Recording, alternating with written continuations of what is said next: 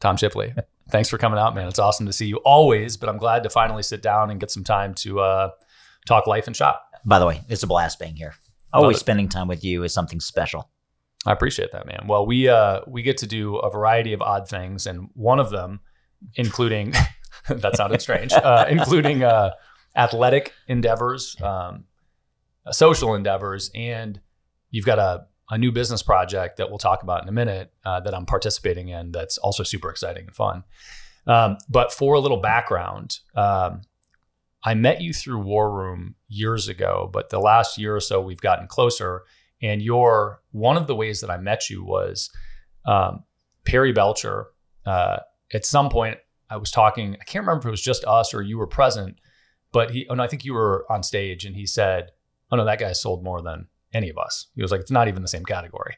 And coming from Perry, who has sold quite a bit of stuff online, it caught my attention.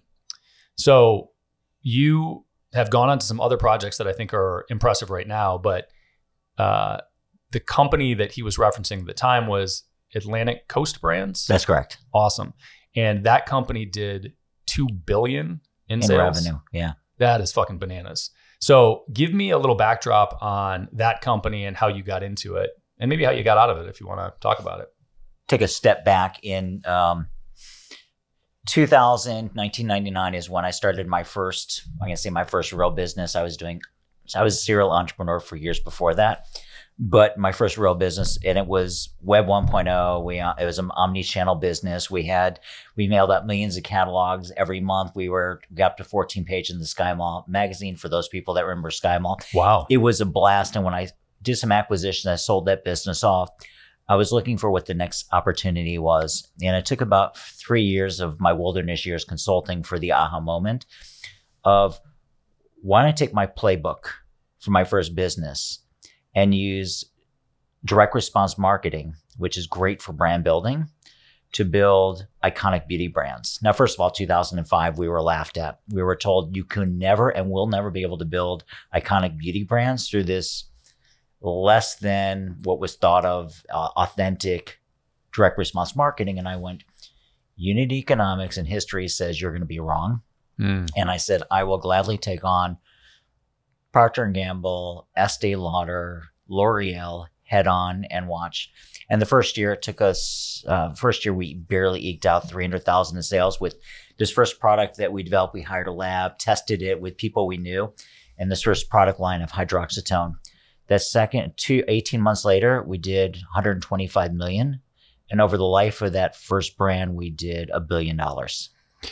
Shit. Hold on. So there's I want to break down a couple things. The first was the first venture. What was that specifically? So you dropped some crazy stats, like 14 pages in Sky Mall. What were you selling? Okay. So that business was I always looked at for market opportunity, or as I look at blue ocean. Now, some people say to understand red ocean and blue ocean, and what I love to use the expression of is purple ocean.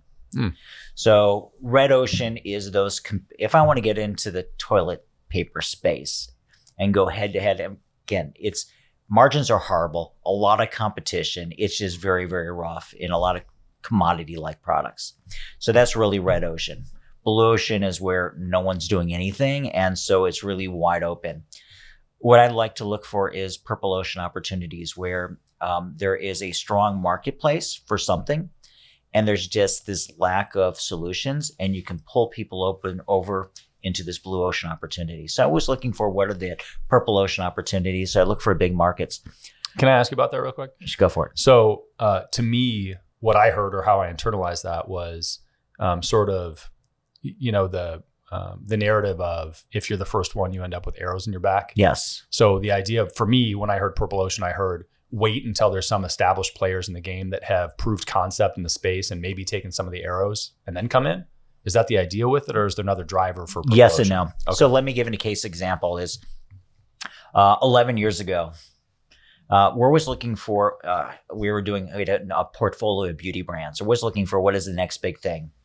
So 11 years ago, an opportunity came up. Well, you're always looking for what the problem you want to solve. And the problem then identified is my sister and my mother said that they had thinning hair issues. I can relate. And and I looked at the marketplace and looked at, well, what solutions are there for women? And then the big aha moment is Rogaine has as a men's line, Rogaine has a single SKU for women, and that is women's hair regrowth. There's no one specialized in it. One out of every 3 women have some type of hair loss. Wow. And so this mass market not being addressed. Now, everyone knew that hair loss is a big category. Everyone's focusing on men or unisex brands. And I know that if you focus on some things with your own point of view, and you can basically dominate a market. You can be the category king. And that's what we did so we spent 2 years with our PhD from Pfizer developing the first clinically proven system, FDA approved system for women's hair loss.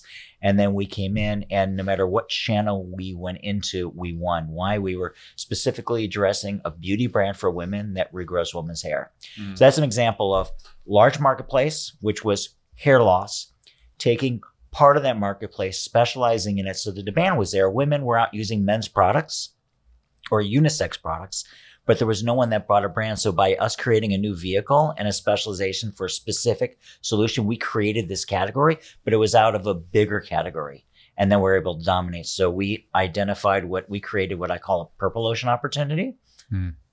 I love that. That's actually great clarity. So it's contrary to my thought of waiting for people to take the arrows and prove concept, and actually looking for something that's totally established, totally works, and then looking at a derivative of it where there is total blue ocean, where nobody's actually capitalizing on that solution. 100%. Love it. Super cool. Okay. So that was the first product in that initial company? No, it was not. Okay. That was third brand by then. Got it. So okay. So initial company, what were you selling? So and that was called the T Shipley catalog. I have no idea where I got the name from. And so it's very creative. So there wasn't one source where every business professional, executive, Wall Street type person can go and source their solutions, whether it was a briefcase, portfolio, desk sets, leather, furniture. There wasn't one source. And that's what identified as that blue ocean opportunity back then. People are buying products from everywhere, but there wasn't one source. So we were basically said we defined work style for the professional. And that's where we started. Everything from sourcing products to manufacturing own products. And then we had our online store, we had our catalog, and then it was just SkyMall was just perfect for us.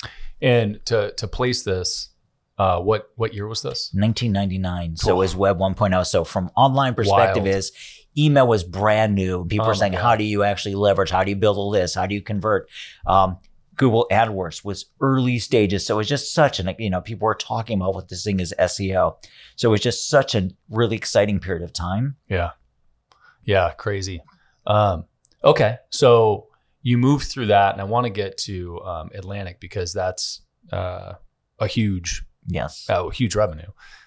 What was the bookend of that? Where did that company go? Why did you get out of it? Did you sell it? Did you quit? Did it explode? What happened? Well, good questions. There's always a question is the success of a business, how do you measure the success of business? Is what you did along the journey or what the closing chapter was? It's a really good question. It's a great question. Yeah. It's a great question. And I was some businesses that they had extremely successful runs, and at the end, they just wound it down. Yeah. Or they turned over their employees or something. So, but the years between were magic. So we had a successful exit a year ago, June, to private equity.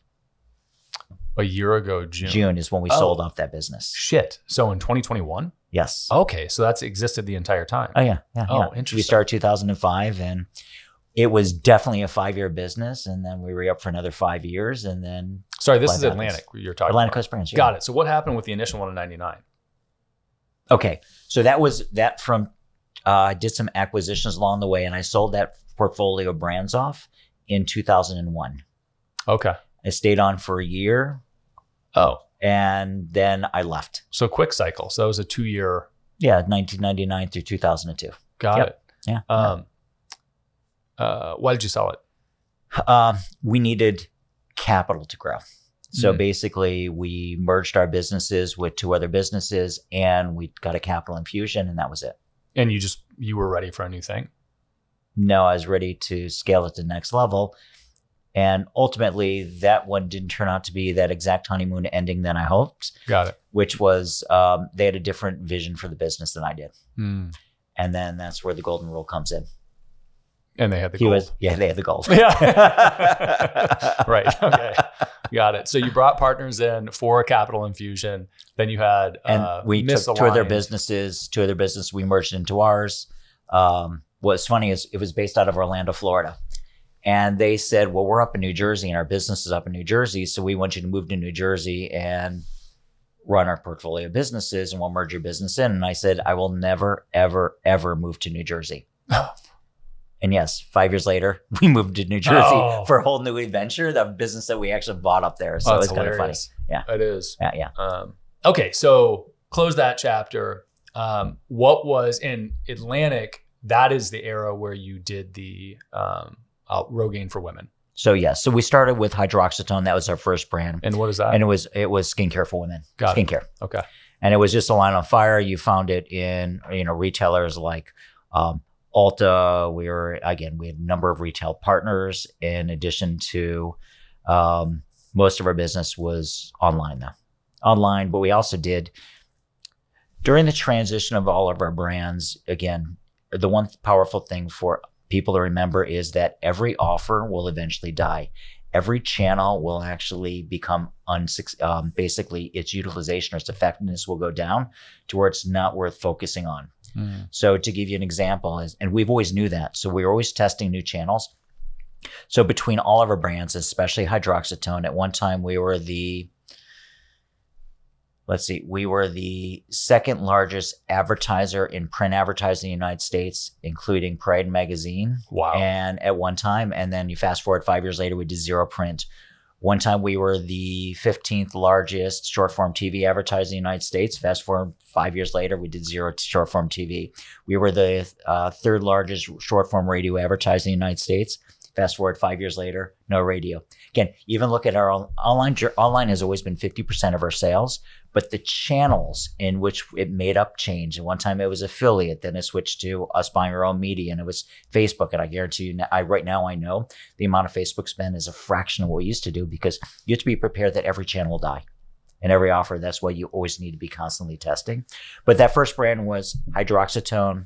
We started some other skincare brands that were purely from an online perspective. We had a partnership with Christy Brinkley Beauty. And 11 years ago is when we launched Keranique, and Keranique became the dominant brand because we were the category king, and therefore it was successful in every retailer we put into, from Ulta to Nordstrom's to CVS, and you'll find it right there.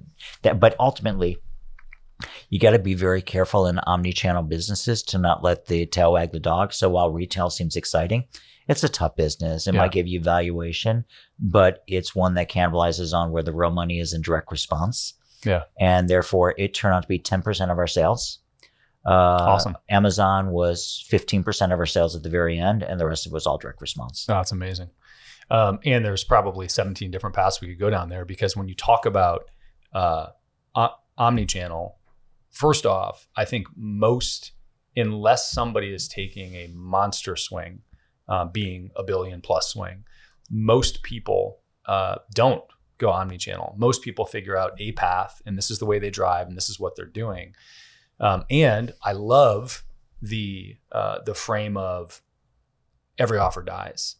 And I think it's such a good lesson to listen to that over the course of, in your case, you